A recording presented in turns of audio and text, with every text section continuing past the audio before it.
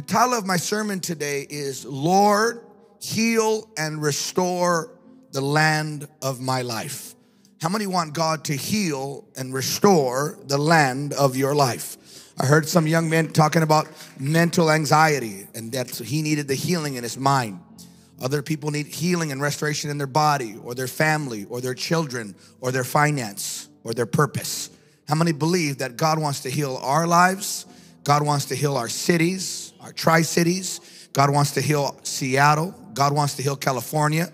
God wants to heal America. God wants to heal the nations of the world. I believe God has given us the solution in the Word of God to heal our lands. Clap like you want God to heal the land of your life. Restore, Lord. Father, bless our time together. Let a spirit of wisdom and revelation flow freely and unhindered by any demonic force. I plead the blood of the Lord Jesus over every mind, every heart.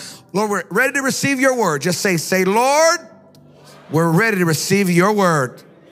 In Jesus' name, come on, somebody give God a praise and say amen, amen, and amen. 2 Chronicles chapter 7, verse 14, very popular or very famous portion of scripture. Thank God it is.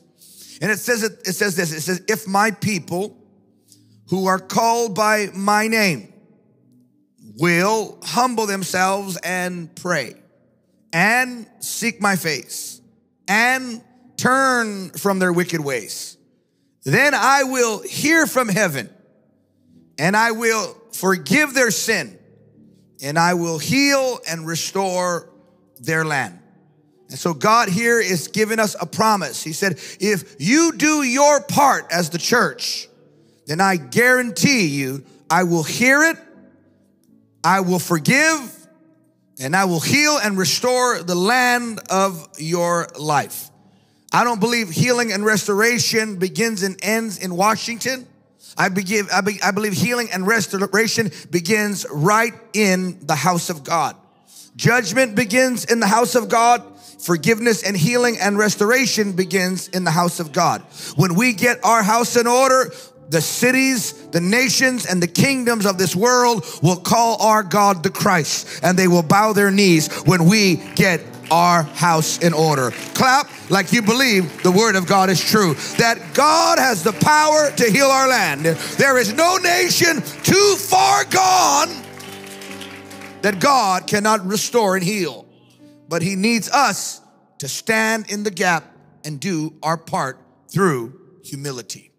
So number one, if we're gonna have God heal and restore the land of our lives, number one, we have to understand that we have been called by the name of the Lord. Turn to your neighbor and say, neighbor, you have a great calling on your life. That's the wrong neighbor, total wrong neighbor. The thing you gotta get, and this is how you know you're next to the right neighbor. If they start foaming at the mouth, it's the right neighbor. No, just kidding. But they got to talk back to you now. Come on. So tell that same neighbor, because they're nice. Tell them, neighbor, God has a great plan, purpose, and calling on your life. That's why he kept you alive.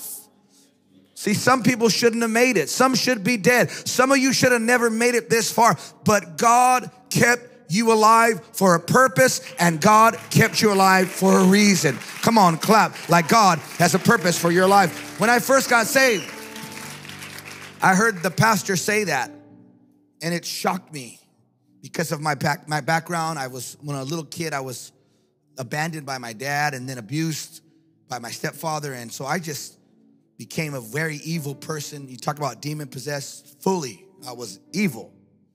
And God had to deliver me. But when I got to my pastor's church, he preached a message, Jeremiah chapter 1. If I get emotional, it's not that I'm sad, I'm grateful. And he preached a message that God has a plan for your life. Then he preached out of Jeremiah 29:11. That's plans to give you a hope and plans to give you a future. Plans to prosper you. And in my mind, I thought I was like cursed. I said, I'm sure God has plans, but to hurt me, to destroy me, look at my life. I felt like I was cursed. But when he said that, my spirit jumped up and I received it. And I said, you know what? if God has a plan for me, then I want that plan. And part of that plan for my life was to have a beautiful wife, Elizabeth, my Japanese queen, come on. Part of that plan was to be a father to my 3 beautiful children, Joshua, Joy, and Noah. Part of that plan was for me to be a pastor, a minister, to carry an apostolic grace, to build God's kingdom, an army.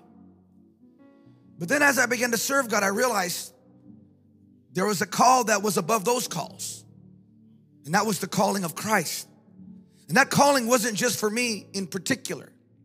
That calling was for every single person that calls themselves a born-again Christian. And that's why point number 1 is we're called by God to be an army of soul winners and disciple makers. Yes, I'm called to be a husband. Yes, I'm called to be a father. I'm a businessman, so I believe that's part of my entrepreneurial grace. And I use a lot of my finances to further the kingdom of God. And I believe I have a grace of an apostolic grace to build God's kingdom. But before those callings, I have another calling. And that's the calling that Jesus gave to those disciples right before he left this earth. It wasn't just 12. It was many more than 12. It was 400 if you study it. And there was 400 there, and he looked at all 400 and he says, he rose from the dead and he said, all authority, not some authority, not poquito authority. Come on now. All authority. It's like when you go get a burrito. When I go get a burrito, I don't say, oh, just give. I say, con todo. Everything. Throw the chihuahua in there. Throw it all in there. Come on, so I'm just kidding. Sorry, I like dogs. I'm just playing. So sorry. I like to. That's what he told the disciples. He said, all authority. Not a little bit. All authority in heaven and on earth has been given to me. And then he turned around and said, and now I give it to you. How many believe that you have been given all authority? That there's no devil, there's no demon, there's no bondage that's greater than the authority that God has given to every believer. Every believer. The moment you got born again, those that just got saved, got baptized, they got all power over the enemy, all authority. They may have to learn it and walk in it, but the moment they receive Christ, they step into that full rank of authority and power. All authority. Come on, clap like you have all authority. All authority. Not a little, todo authority. Come on. All authority. Both in heaven and earth. Then he says, therefore, with this authority, and I always think about these, as a pastor, I've been at the bedside of many people who have breathed their last breath.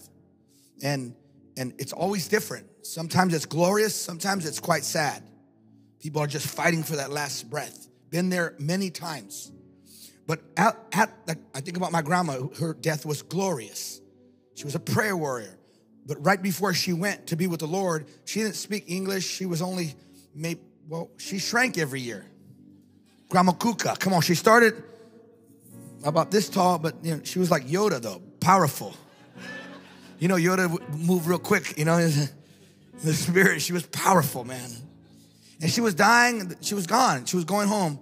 And right before she died, she sat up out of the bed. It's kind of she scared me because she's like 100 or something. We lost track. She was from Mexico. She didn't come here legally. Come on, somebody. She came in a bus on the bottom. Come on. She got here, though. She got here. Grandma Kuka got here. And it's right before she died, she stood up like, whoom. And she was a Pentecostal lady. She was actually part of the Azusa Street revival. She stood up and she called for me. She laid hands on me and she's like speaking in tongues. I'm like, ah. And then she shared a few words, her last words. And then she went home to be with the Lord. But those last words represent the totality of what she represented in life. Those were the words that carried everything she was about. And she wanted to make sure that what she carried, she imparted to the next generation. I believe that day I received a spirit and a mantle of prayer because that was important. She couldn't read English. She could only read the Bible. But when that woman would pray, oh God, heaven would come down. One of my nephews went there one time. He was running from a bad thing he did with crime. I can't say, we're on live stuff like here. Statute of limitations real in California. And he went there to hide at Grandma Cuca's house. He was a big guy, tattooed from his forehead, back of his head to his toenail. This was a hardened gangster. He goes, Grandma Cuca, can I just hang out? She's like, yes, mijo, yes. All old, I'll cook you some papas. She's cooking, but she's got a scheme. And she's going to feed him. She goes, mijo, can I pray for you? And she's like, okay, Grandma. And she dropped him, cast the devil out of him right there. That boy became a preacher, man. This was a power. Yoda, I told you, the force is strong with this one.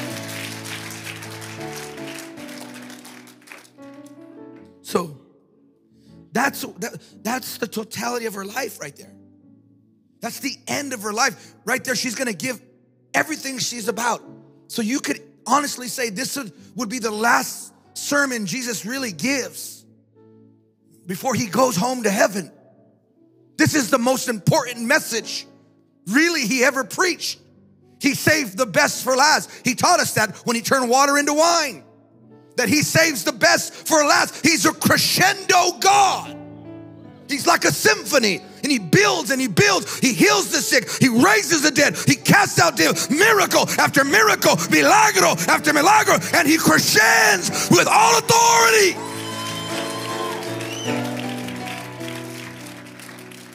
He's been given to me, both in heaven and in earth. Go therefore and make disciples. What? Make disciples out of all nations. That means all ethnicity. That's why I refuse to be just a Latin church. We are a Latin church. We are a white church. We are a black church. We are an Asian church because we have been given authority to break the spirit of racism. Come on and shout like discipleship breaks that spirit.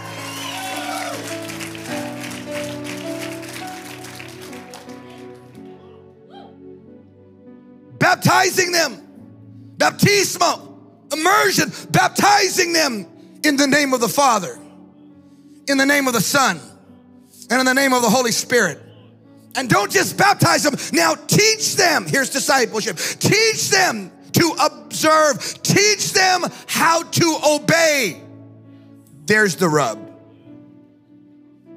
Because Americans, we don't obey nobody. That's how we became America. We disobeyed the Queen. It's in our Constitution. These independent states of America. And we have a spirit of independence about us. But the kingdom of God is not an independent spirit. It is a codependent spirit. I need you, and clap like we're going to break a spirit of independence.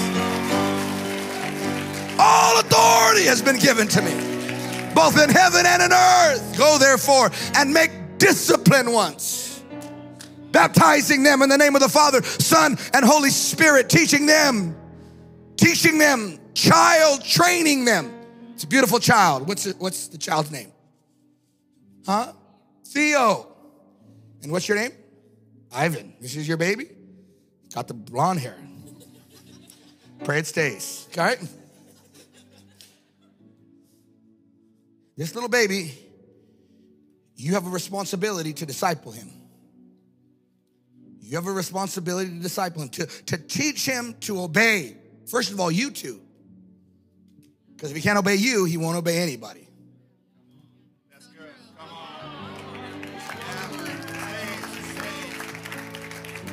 And the Lord spoke to me 10 years ago, 9 now. He said, son, I want you to you built a great church. It was like 2,000 members at the time, almost 2,000. I looked out and he said, look at that. And I got nervous because it was getting bigger, quicker. Baptizing 100 people every 2-3 weeks. Still do that. It was getting bigger, but I got scared because I saw it getting bigger and bigger and shallower and shallower. And I realized this is becoming a consumer church. But Jesus asked me to make disciples. These are not disciples. These are Christians that attend. But if I ask them to lay their lives down, they'll be the first to leave Jesus. That's why COVID exposed what we really built.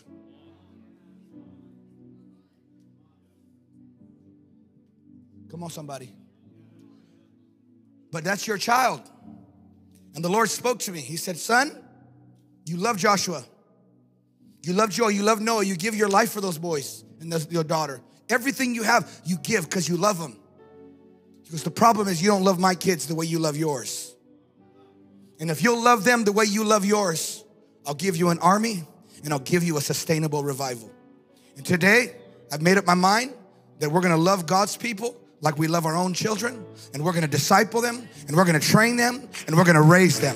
Come on, clap. Like, come on, we got the prayer, we got the seek, we turned from the wicked way, but we haven't answered the call. If my people were called by my name, so that calling of saying, okay, you know what that required me to do? That required my love to get bigger. My love for my children, I had to put it on God's children now. That's why Paul made strange statements in the New Testament.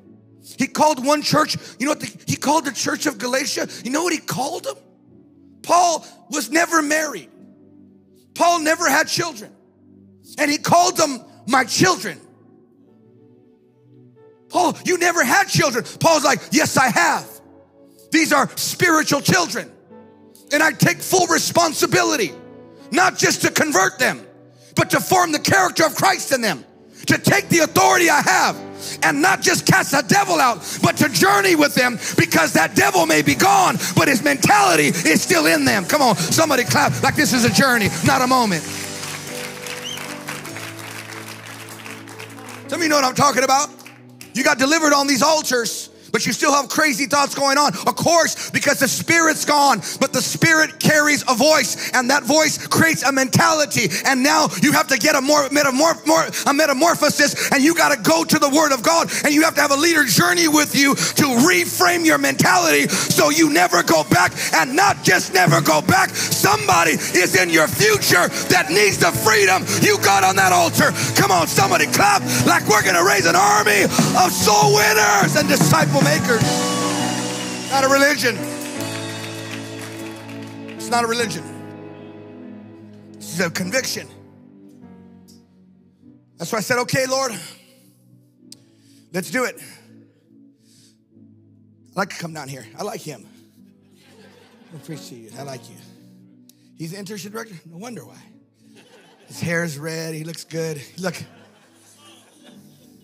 Who's the red hair guy in the Bible? Red and hairy. Are you hairy? No, I'm just kidding. I'm just kidding.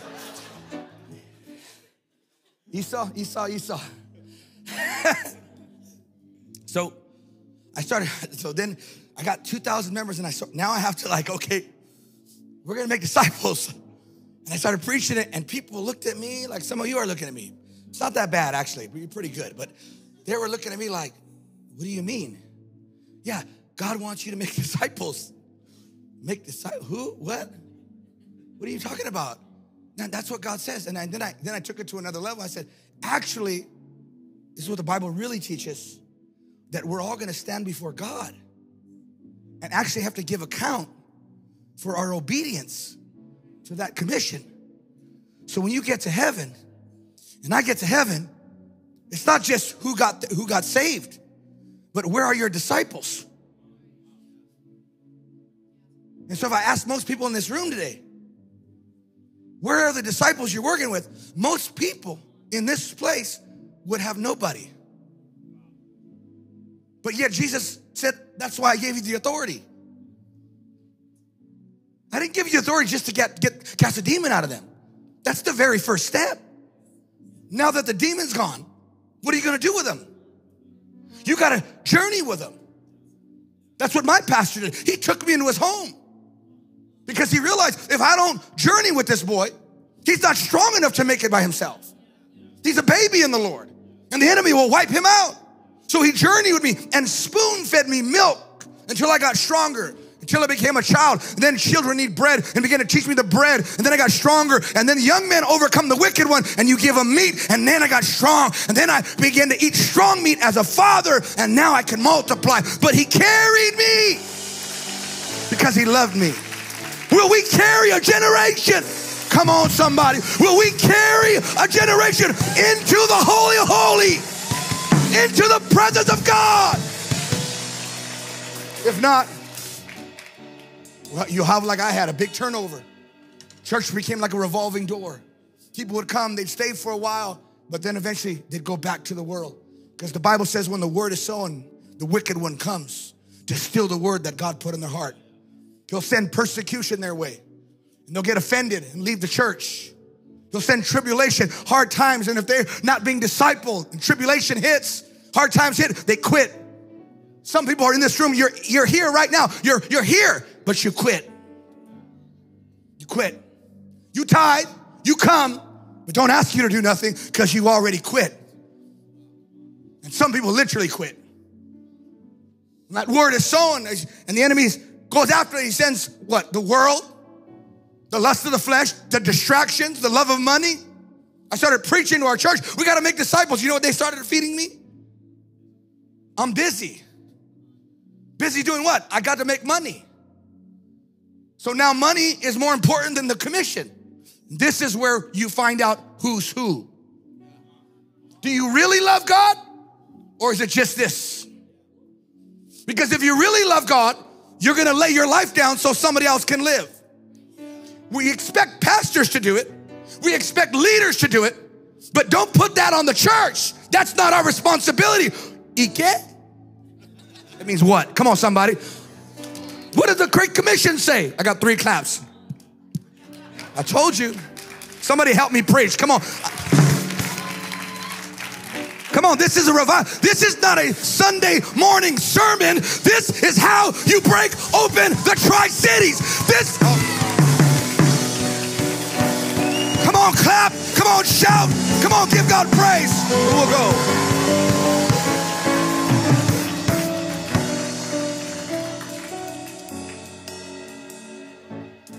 My people. So I started working with the people. And people, you know what they did to me? It was the devil. People that have been with me years. Because what happens is, I don't know where you are spiritually. Everybody in this room is somewhere. You're in 4 stages, everybody. You're either a baby in the Lord, and there's nothing wrong with that, right? There's a baby. Is there anything wrong with this baby? It's a beautiful baby. But if you came back in 2 years and it was still a baby, we got a problem.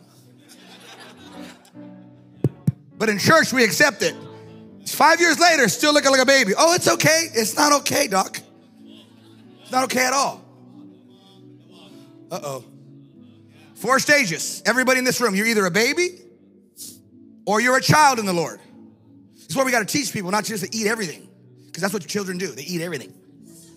I like this YouTube guy and this YouTube. He's going to prophesy. He's going to give me a special anointing oil. He's going to give me a rag. Come on, somebody. Here, I'll give you a oil. Here's some oil. Here, I got oil on me. Come on now. Hey, come on. All right. This is where you get all the weird stuff. It's okay. Children are weird. It's okay. Children talk. They make no sense. Like my son says brilliant things like, Dad, you know, I want to be a preacher like you, and I want to be Spider-Man. Like, okay. Children, expect it. But then the 3rd stage, somebody in there, you're a young man or young woman. You eat the meat, and that Bible says you're the ones in leadership. You overcome the wicked one. You're in leadership now. You're an internship program. Then you go to that next level where your pastors are, and that's you become a father, a multiplier. You can be trusted, and now you eat that strong meat. But you have little babies wanting to eat strong meat, and it's going to choke them and confuse them. Well, everybody in this place is in one of those 4 levels. And so if you're a baby, yeah, it's not time to make disciples. It's time to get better. If you're a child, it's not time to make disciples. It's time to get better. But if you're a young man and you're not making disciples, you'll die on the vine because you're not fulfilling your purpose. And God, I got to say something. I'm going to say something. I'm going to say something. Inside every person is the grace and the authority and the ability to obey that Great Commission. That means you are a disciple maker, whether you know it or not. Just like you're a healer, whether you know it or not. You're a deliverer, whether you know it or not. You are wealthy, whether you know it or not. Because when Jesus came inside of your life, he is the great disciple. Somebody give God a shout of victory like you believe it's true. So, I gotta close. And so, I started doing this. And the people started manifesting. I thought I'd already did deliverance on them. They manifested their rebellion. Do my own thing. They manifested. I'm leaving. Why? Because I decided. This is what I decided. I keep using this beautiful baby, all right? I am. Does this baby have diapers? Okay. Does he change his own diapers? No. So you change it. You do too?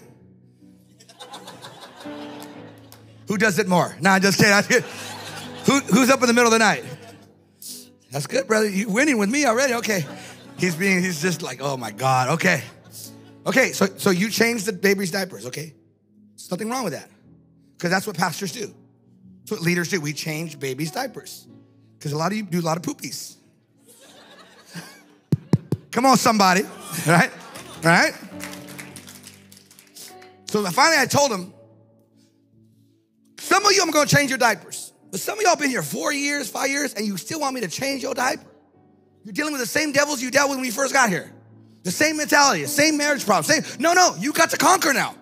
And you got to help somebody else's marriage. You got to help somebody else get out of drugs. You got to help somebody else get out of depression. You have to, come on, somebody.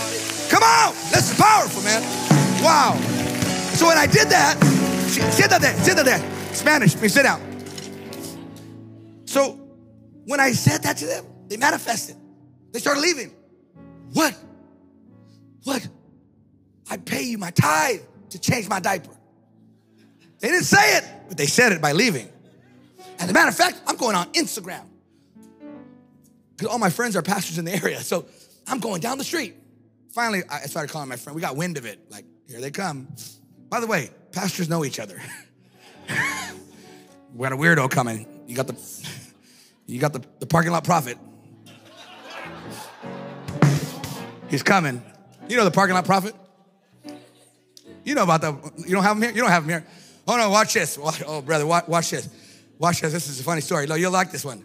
I'm out of time. Okay, so I had this girl, Joyce. She was a prayer warrior. She loved the Lord. She was always smiling, like always smiling. She's like that kind of person that's just happy, right? She sits there, and me and my wife are there. I said, hi, Joyce. I got to talk to you. She looks sad, like her countenance fallen. I felt like the Lord. Why has thou countenance fallen? And she's like, I was like, what's wrong, Joyce? You're never like this. She's like, well, he gave me a word. I said, uh-oh. Where? In the parking lot? What word, Joyce? He said, I'm his wife. I said, he did, huh? And then the gangster come out. Come on, somebody. I said, is that right? I said, is that right? I said, okay. He said, yeah. I go, so the Lord didn't speak to you, right? She goes, no. I said, what's wrong? He's ugly. Come on, somebody. He was doing that witchcraft, brother. The Lord says. So why are some of you looking at me weird? Come on, I think I got a few of them. I'm going to get you, doc. So I got to close. I'm going to close now, I promise. I'm a good Pentecostal preacher. I close 10 times. Come on, somebody. Like how many will give me 5 minutes? How many? Come on. 5, 10, 15, 20. Come on, somebody. Okay. No, I'm serious. I'm going to wrap it up. So I started working with the people, and they started leaving because I said, I'm not going to change your diaper forever. Just like your child. He's going to change his diaper for years. But there's going to come a time where you're going to say, mijo, you're going to change your own diaper. And he may have an accident here and there, and you'll help him. But the bottom line is eventually he naturally will have his own children, have his own family, and he'll do the same thing you're doing. But in the church, we never raise him to do that. And when we do, they bark out, control, religious, what's wrong? No, the problem is you're not obeying the commission because the commission brings true cross Christianity. Because raising this child will change you way more than it changes him.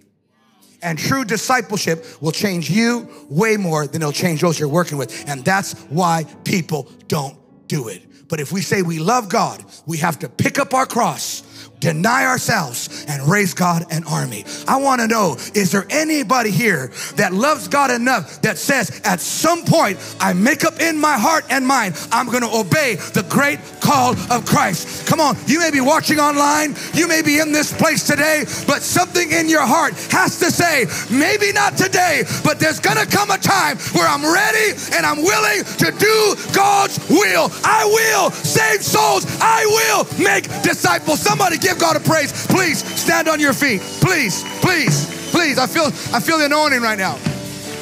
I feel it strong. I'm going to do something I haven't done yet. I'm going to do it right now.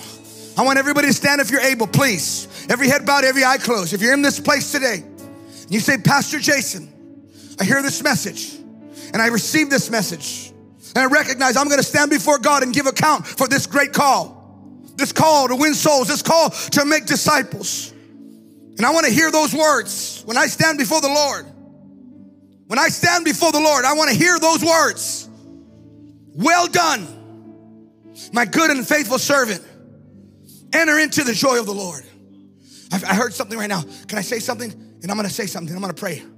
Look at me quickly, please. When I introduced this to the church, 2 people opposed me a lot. A lot of people did, but 2 really opposed me. You know what it was? My own mother and my wife. Because my wife is naturally more of an introvert. I'm the extrovert. I know you can't tell. Come on, somebody. She's more introverted. And my mom, she was just being honest. I don't want all these people coming messing in my house. Come on, somebody. I said, Mom, the Lord gave you that house. You want him to take it away? That didn't move her. She's like, oh, gee. She's like, whatever. Come on. I'm like, okay, Mom. This is what the Lord says. And then the Holy Spirit spoke to both of them on their own. They read the scripture. It wasn't me having to tell them. It was God. My mom did it. My mom has probably, she got up to 65 women groups. 700 women at 74. Monster disciple maker. She's a beast.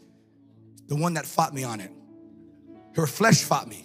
When she yielded to God, her whole life and the value of her life. She was already valuable, but the value of what she means to the kingdom is on another level. My wife now, out of the 500 groups, she probably has 300 of them under her. There's like 3,000 women in our church strong, an army, because she said, you know what? My flesh is not going to tell me what to do. Jesus asked me to do this, and I'm going to do it. You know what? Right now, we have like 500-600 groups. We have 4,000 or 5,000 people in groups. It's a revival in Los Angeles. And every pastor, my friends, told me, you can't do that in Los Angeles. You can't do that in America, and for sure not in LA. And you can do it in another nation, but not here. The people are too independent. I said, no. I don't care if they leave. I don't care what they do. I got to be obedient to God. And I got to love these people back to life. And I know if I don't disciple and we don't disciple, they're not going to make it. And I love God and I love these people too much to leave them the way they are. We can't just cast demons out of them because we're good at that. We do it all the time. But we have to take them from deliverance to freedom. Come on. That means we got to take them from Pharaoh's house to a promised land. Come on. Shout like God. That's a promised land of favor. If my people who are called by my name humble themselves and pray and seek my face and turn from their wicked ways, I will hear from heaven. I will forgive their sin and I will heal their land. Hey, thanks for watching this video. If you enjoyed this content and this was a blessing to you, would you help us and hit thumbs up so that it could help more people to discover this video? It costs you nothing, but it can go a long way to help with the algorithm. As well as if you're not subscribed to our channel, hit subscribe, click on the bell so that you can be reminded each time that we upload videos.